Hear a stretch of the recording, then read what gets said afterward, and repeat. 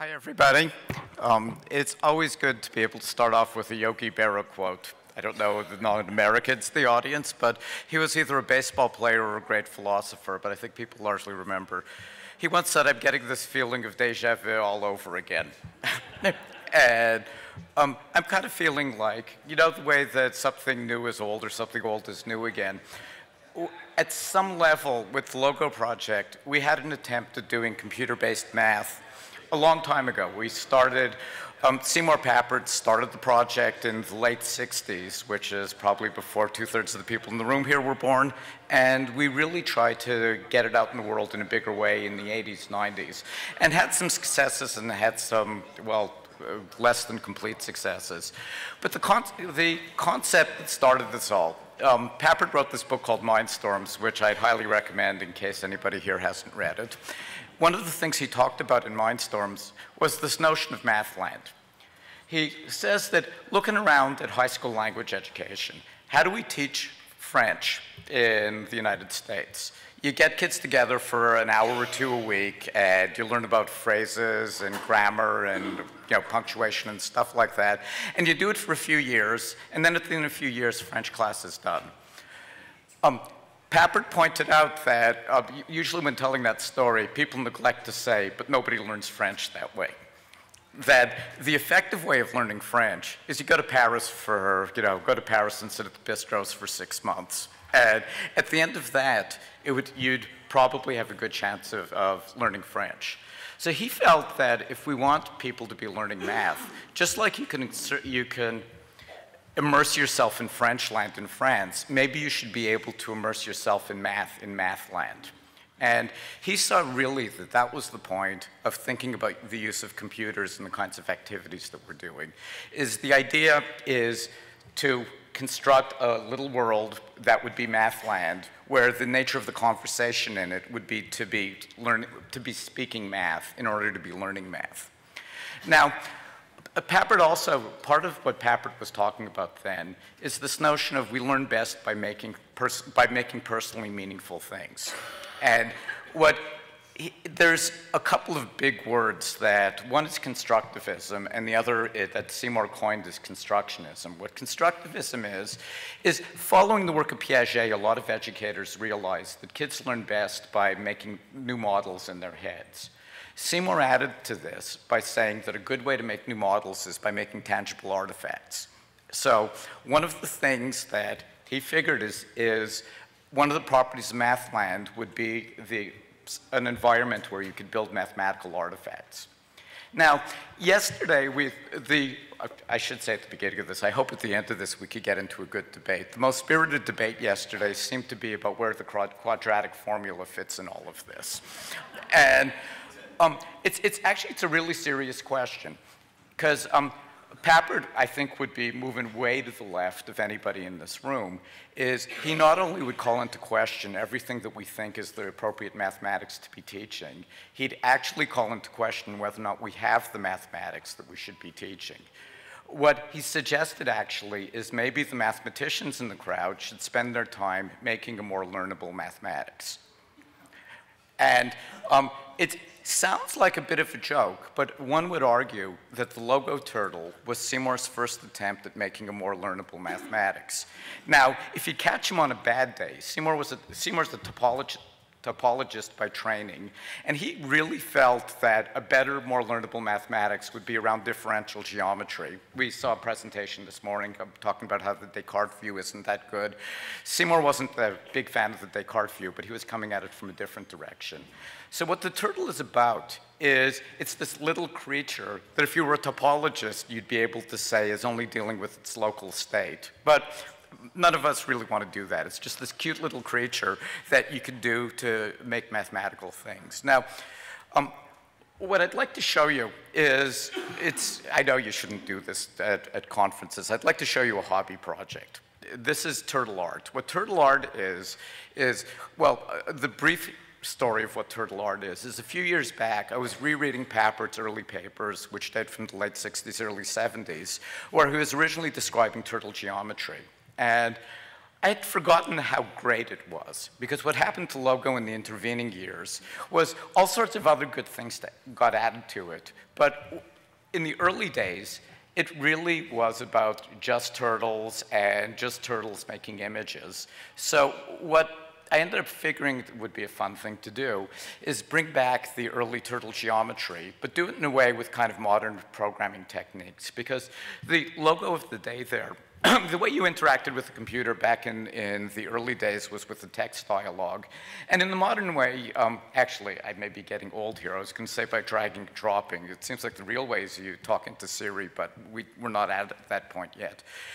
So we made a drag and drop environment that was very much the old Logo. I just pulled out a block that says forward 100. If I double click on it, the turtle goes forward 100.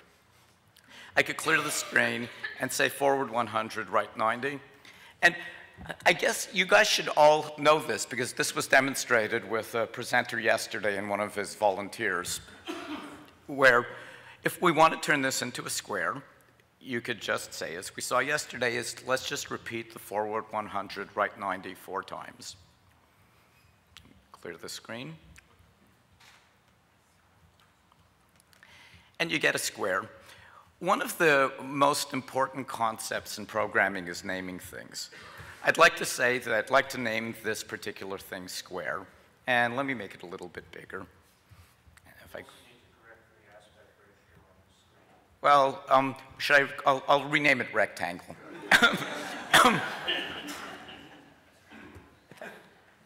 On that screen, because on that screen it's good.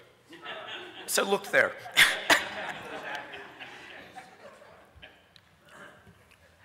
So now that I have a square, I can use a square in a bigger thing. I'm going to make a square and turn right 10.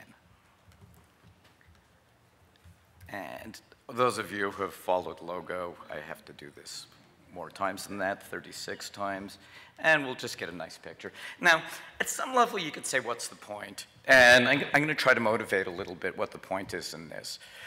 There's a trivial, non-trivial point in this. This is actually using numbers in an instrumental way. When I changed the 100 to 150, it got 50% bigger. There really aren't that many real-world activities, outside of maybe money, where you actually have 70, 80, 90 that are things in and of themselves. And the whole notion, part of the notion of Mathland is in a very early stage. You want to start getting some number familiarity.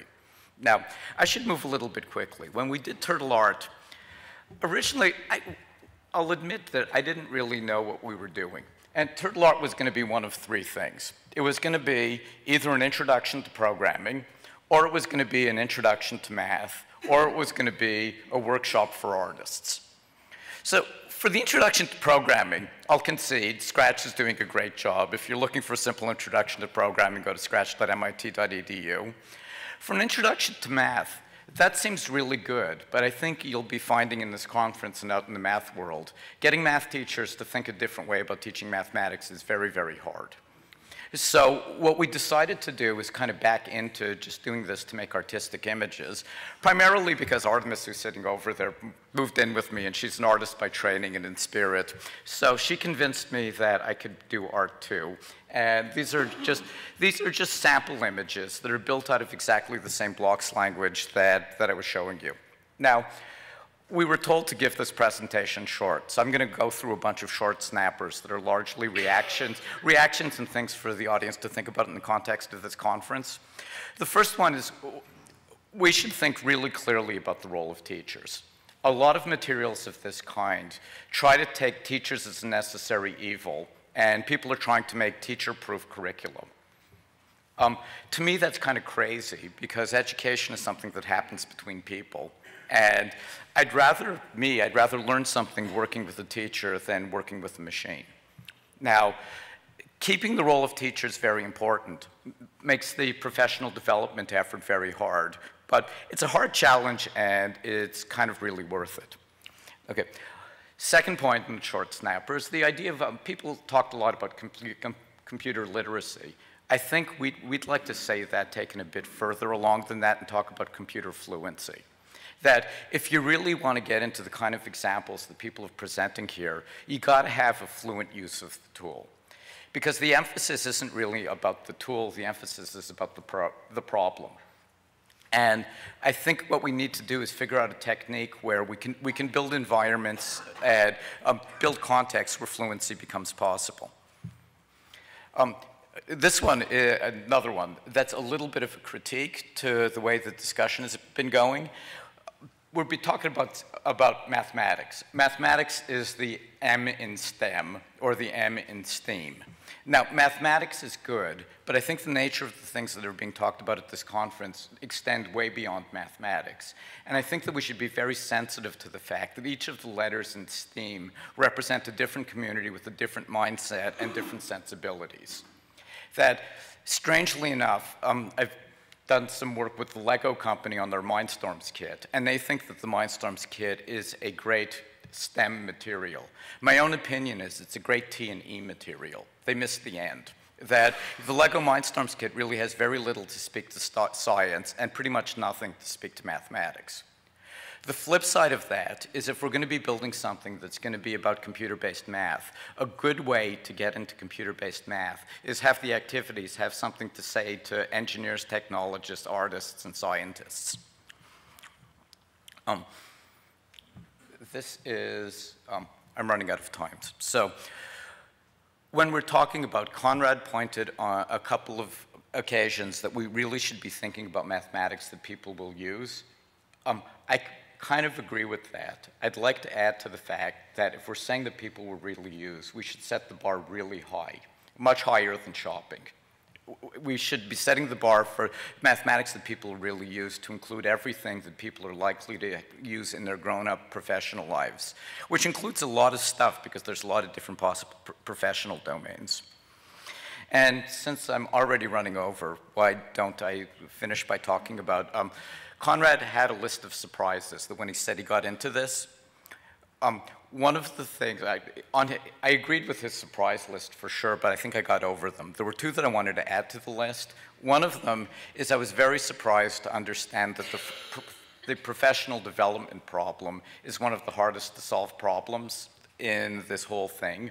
This is only going to work if we get buy-in, and the only way to get good buy-in is to make sure everybody involved in the process is with us on this. The second thing that I was very surprised to find, and you should be aware of when, as this is playing out, is the scaling is really, really tricky. We got very, very good at making a pilot test work. We even got very good at making a scaled-up once pilot test work. We've made lots of materials that work fantastic in one school and work quite well in 15. By the time it got to hundreds, we weren't talking to our audience. We were talking to the people talking to our audience. And that turned out to be a very, very, very hard thing to do right. Now, I said I was going to say one more thing, so let's count like Kennedy did in the debate and do one again. I'd like to launch a challenge to some of the members of the audience. For this to work, we have to deal with assessment. And I think that everything that I've heard about assessment now will make it very hard for us to be true to our vision and be evaluated well by the assessment techniques of the day. What I think we need to do is, as Seymour was talking about inventing a new kind of mathematics, what we need to do is invent a new kind of assessment that has the properties of being something that we ourselves believe in and have the properties that the decision makers and the gatekeepers will believe in it too. And that seems like a really hard problem, but the talk that we heard yesterday seemed to be pointing in a very good direction. So, I think that I'm going to give up because they asked me to talk for about now, and should I sit there now? And I hope I said something that will lead to a lively debate after the next little talk. Thank you.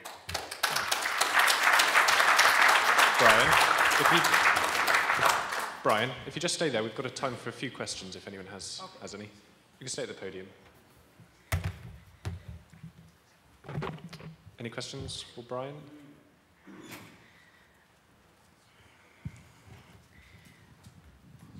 There's a couple of points I'd like to examine a little more closely. First of all, the assessment. I happen to be teaching a course in robotics right now, and they said, well, how are you going to grade? And I took back because I was focused so much on how they were going to learn that I didn't think about how they're going to grade at the moment. And so I decided I'm not going to grade. I gave them all A's. They haven't finished the course yet. But what I did do is each day I'm sitting with each one of them and getting a chance to see where they are. So if you want an assessment, I can tell you the assessment, precisely. So I question the whole assessment thing. It's driving our whole system. And who looks at the grades? I've taught calculus and physics and math at Carroll College, and after I retired, and I never look at the grades. They look like some administration that's been. So I don't know who's watching the who. Let me agree and say that I think that the thing that we need to do, which is a very hard challenge, is a thing we occasionally have to face, is you say to the Minister of Education, we've got a different vision, and the Minister of Education says, prove it. And I think that it's within, hopefully we can pull together enough cleverness to be able to come up with something, because deep down in our heart of hearts, we've done a lot of work with a lot of teachers and a lot of kids. The reflex, my gut feeling is this kind of approach really, really works. What we haven't done is figure out how to convey the fact that it really, really works in a sufficiently formal way so that we can go to the political decision makers and say, look, it really works. Because the political decision makers now are, by and large, looking at assessment processes. They're measuring things fairly narrowly. And to the extent that we have positive outcomes, those positive outcomes are extremely broad. And because they're extremely broad, they're very hard to measure. Like, how do you know? My guess is the fact that we did logo back in the 80s caused there to be a blip of a few percent in the number of people that went into computer science when they grew up. I have no idea how you could measure that. Well, one thing we can measure, which Secretary of Education Arnie Duncan has reported, that our dropout rate in high school now is between 25 and 30%. That's a measurable quantity. I don't think that represents success. To me, that's drastic failure. Okay. I think you nailed your three surprises. Nailed for me. I'm a high school educator. I teach math and also a robotics course as well. So I definitely empathize with the last questioner said. Specifically on the assessment issue, one of the most frustrating things, maybe the most frustrating thing for me as an educator, is that in assessment, we are asked to do two incongruous things. We're asked to measure a student's progress on a set of objectives, and we are also asked to grade. And if you think about the word grade, what does that connotes a slope, right? We're expected to rank students. And a grade of an A, B, C, etc., looking at that letter tells you nothing about what that student knows and does not know. And maybe this is a question toward college admissions people, but as a teacher, I would love to assess my students. And what I mean by that is to be able to, I wish my report cards, my transcripts for my students would say, student X knows how to do this skill, does not know how to do this skill. Does know how to do this skill, does not know how to do this skill, right? And maybe to a certain degree. As opposed to A, B, C's, and D's, because I feel as though we want to engage our students. We want our students to take these difficult courses, these STEM courses, but the students that I have are so focused on their grade that they are not willing to take the courses that they are going to perceive as that they're going to get poor grades in because they're difficult. We don't want students not to do difficult things because of a grade. We want students to be able to be in an environment where they can fail and be assessed and try again and iterate and not have this focus on grade. And so I guess my question, and Brian, maybe it's not to you, but if you could comment on it, is how do we move away, how do we satisfy the need to give college admissions the information they need while at the same time assess our kids in a true fashion that doesn't bias them as to what courses they take? I think if there was a quick answer to that, we would have already been acting on it. So the question is what is there out there that may be a source for a little bit of hope? That we don't really have that problem, or at least not quite yet so severely, in either kindergarten or graduate school. That somehow in kindergarten and graduate school, and in a lot of art programs, and in a lot of other non-technical programs, there's a kind of assessment that's being done in a much more portfolio kind of way, that in a much more looking at the kind of big picture kind of outcomes that we're looking for. The hard problem that there's no magic answer to is all of us, I hope all of us, are living in democracies. In order to actually convince the decision makers that we would like to see a fundamental change in assessment is probably going to require some political action. And it's probably going to be required to say to the politicians that we think that there are certain aspects of our educational system that would be much better served by promoting creativity rather than by promoting narrow outcomes.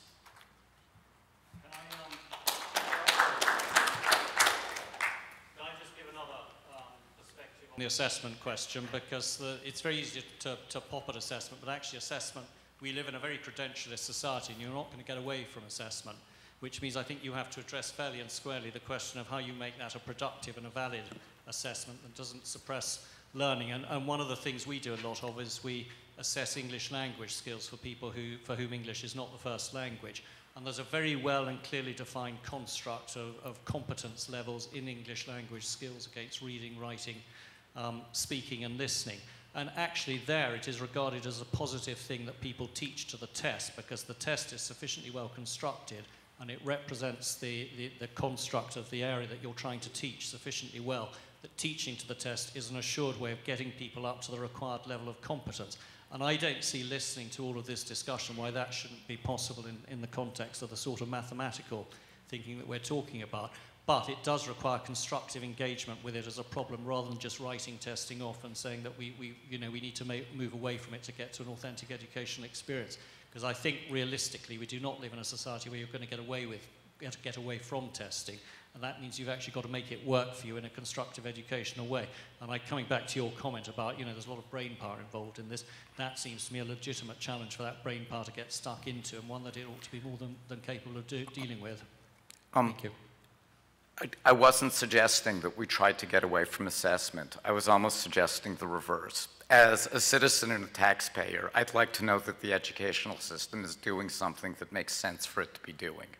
What I'm questioning is the particular assessment that we're doing is moving the educational system in a direction that I think is not the optimal direction for society. Now, the example you gave of English as a second language is a good example, because there probably are domains in which teaching to the test can work. Deep down inside, I don't believe that you could do that in an art school. Because I don't think you could do it in an art school, for very similar reasons, I don't think you could do it with mathematics. That mathematics is not about learning the quadratic formula. It turns out that learning the quadratic formula is, when Conrad was saying math versus math, it's kind of on one side of those and isn't on the other, and gets a lot of play precisely because it's something that makes it easy to teach to a test. Thank you, Brian. A round of applause for Brian. Thank you very much.